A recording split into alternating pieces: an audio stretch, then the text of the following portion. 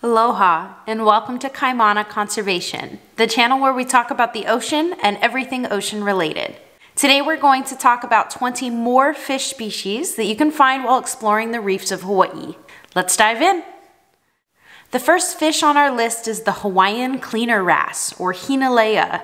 Hawaiian cleaner wrasse are endemic species to the Hawaiian Islands, meaning that they are found nowhere else on Earth. Often overlooked by snorkelers and divers due to their diminutive size, Hawaiian cleaner wrasse are small fish the size of your pinky finger with a yellow head and purple tail. These fish are especially adapted to clean other marine species like fish, turtles, rays, and sharks. They pick off dead skin cells, flaking scales, algae, and even parasites, which in turn keeps their clients clean and healthy. The next fish on our list is the orange-spined unicorn fish, or umauma lei, meaning chest garland, referring to the yellow and orange markings on the ventral side of the fish. The orange-spined unicorn fish does not have the uniquely identifiable horn, unlike many other species in the family. It does, however, possess a bright orange double spine at the base of the tail, a characteristic of all unicorn fish. These fish can be seen as solitary foragers or swimming in large feeding aggregations over the reef. Next up are needlefish and halfbeaks, also known as aha and ihe, respectively. These fish are long and slender silver fish like a needle, and they stay just beneath the ocean surface for camouflage amongst the waves. Needlefish and halfbeaks swim in small groups, eating planktonic prey stuck in the water's surface tension. There are several different species of needlefish and halfbeaks found in Hawaii, but can be difficult to distinguish apart from the larger crocodile needlefish, which resembles a small barracuda. The next fish is the saddle wrasse, or Hinalea lauwili, meaning the wrasse that looks like the leaves of the wili tree. Saddle wrasse are another endemic species to Hawaii. They can be identified by their blue-green body and a prominent red saddle patch on its dorsal side or back. Saddle wrasse are solitary and very fast swimmers to keep away from predators and sometimes snorkelers, making it difficult to take photographs of them underwater. Next up is the rock mover wrasse, or Hinalea, also known as the dragon wrasse or the reindeer wrasse due to the antler-like appendages on the body of the juvenile. To camouflage from predators, juvenile rock mover wrasse sway with the surge along the seafloor, mimicking small pieces of seaweed. As adults, they lose the fin filaments and develop dark brown scales with white edges, a pattern similar to a pine cone. As their name implies, these unique wrasse use their large teeth to overturn rocks on the seafloor, to forage for food, and even arrange the substrate to create an ideal area for sleeping beneath the sediment. The next fish is the millet seed butterfly fish, or lauwili, meaning the bright yellow leaves of the wili tree. The common name is inspired by the vertical lines of small dots resembling seeds of millet. The millet seed butterfly fish is another endemic species on this list and are often seen traveling in large groups while foraging along the bottom for algae, fish eggs, and other small benthic creatures. It is believed that the reason millet seed butterfly fish sometimes swarm divers and snorkelers is because they evolved to follow larger marine mammals like the monk seal, who scared away predators and distracted fish from protecting their eggs. Next up are the squirrel fish species, also known as alaihi, or long spike, because of their sharp dorsal spines that can be dangerous to handle when fishing. There are nearly a dozen species of squirrel fish found throughout the Hawaiian Islands, and they can be identified by their bright red body with white stripes.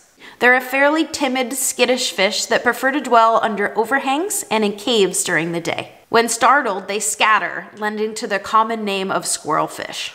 The next fish family on our list are similar-looking species, the soldier fish, or u'u, mimicking the grunting sound it makes when disturbed. Soldier fish are bright red, nocturnal fish like squirrelfish. Unlike squirrelfish, however, they do not have stripes. Instead, they have well-defined individual scales, making their bodies appear checkered. Squirrelfish and soldierfish are often found aggregating together in dark places during the day. The red color of the body helps these fish camouflage, since it is the first color to filter out of the white light spectrum underwater. But their brick red color can be rediscovered with an underwater flashlight.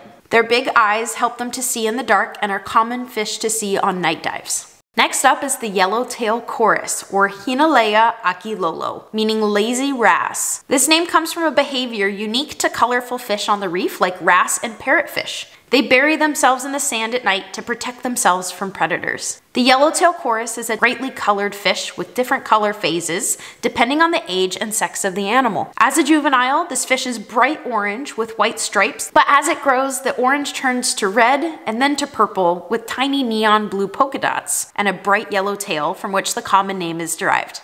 The next fish is the Peacock Grouper, or roy. The roy is the only non-native and invasive species on this list, meaning that it is not naturally found in the Hawaiian Islands. It was introduced by humans and outcompetes many native species for food. The peacock grouper is found in the South Pacific and is a voracious ambush predator that indiscriminately eats smaller fish. Although non-native, these fish have become common throughout Hawaii's reefs and are often seen during snorkels and dives. The next fish on our list is the giant porcupine fish, or kokala, meaning spiny like the lauhala plant. The giant porcupine fish is the largest member of the puffer family, growing up to 1 meter in length, and has the ability to inflate like other puffer species by drawing in air and water when stressed. As a porcupine fish, its body is completely covered in interlacing spines, which lay flat when relaxed, but will point outwards perpendicular to the skin if inflated, making it an extremely difficult species for predators to consume. Next up are the Chromis species. There are half a dozen fish that make up this subcategory of damselfish. They are a smaller fish species that might go unnoticed if it weren't for its aggregating behavior over the tops of the reef. Easily seen by snorkelers and divers, these tiny fish hover over the reef and then dart downward into the coral structure for cover if approached. Like other damselfish, Chromis lay their eggs directly onto the substrate and will stay near the clutches to aerate them and protect them from predators. The next fish on our list is another damselfish species, the sergeant major, or mamo, meaning small. Sergeant majors are small, round fish with silvery coloration and black vertical bars. When traveling in schools, the black bars act like zebra stripes, confusing predators, making them more difficult to catch. Mamo are plankton feeders and tend to swarm high in the water column to feed. There are a few species of sergeant major in Hawaii, one of which is endemic. However, sergeant majors are circumtropical, meaning they're found in warm waters worldwide. The next fish family on our list are parrot fish, or uhu. This fish family consists of several species, making up some of the largest and most colorful fish on the reef. They are fast-moving and can be difficult to identify underwater, especially because the males and females are often different sizes and colors, called sexual dimorphism. They form reproductive harems, where the individual males are generally larger and more colorful, while the females are smaller and more subtle in color. Parrotfish are specialist corallivores, meaning they only eat coral polyps and the calcium carbonate limestone beneath. A byproduct of this diet is that a single parrotfish's digestive system grinds up about 1 ton of calcium carbonate sand every year.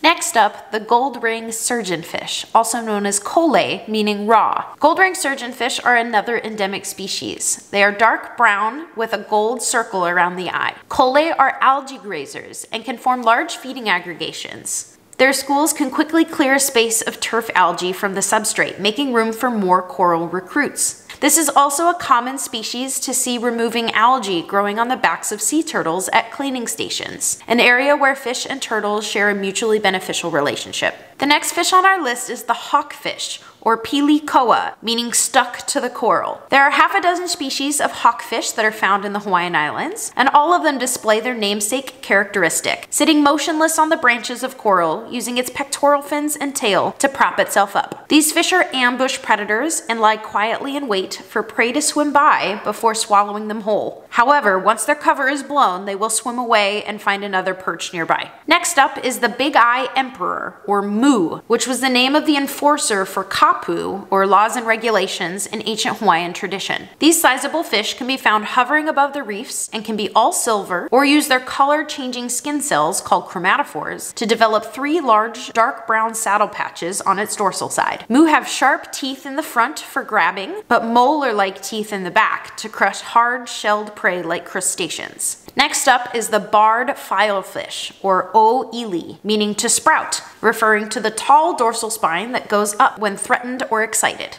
These filefish are a light gray with dark gray vertical bars and bright orangish yellow fins. Filefish are very laterally compressed, meaning they're extremely narrow and tall, and have a unique way of swimming by undulating their dorsal and ventral fins for movement. They also have very sharp teeth and a protruding mouth that specializes in cracking through tough shells of vana or sea urchin. The long mouth and backset eyes protect them from the sharp spines. The next fish on our list is the four-spot butterfly fish, or lau hau, meaning the leaf of the hau plant, one of the essential canoe plants Hawaiians brought with them when voyaging through the South Pacific. They are easily identifiable by the bright yellow body and dark brown back, with 2 white spots in the center of the patch. These monogamous butterfly fish are frequently seen swimming in mated pairs above the reef while foraging for algae and small invertebrates. Finally, to wrap up the top 20 more fish species list, we have the scorpion fish family, which includes scorpion fish and lionfish, called nohu and nohu pinau, respectively.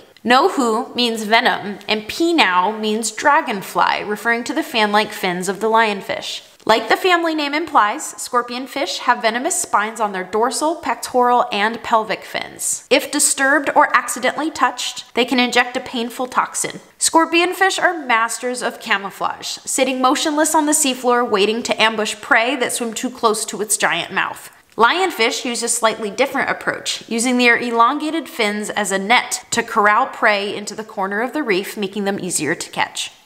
A quick bonus. Did you know that eels are fish?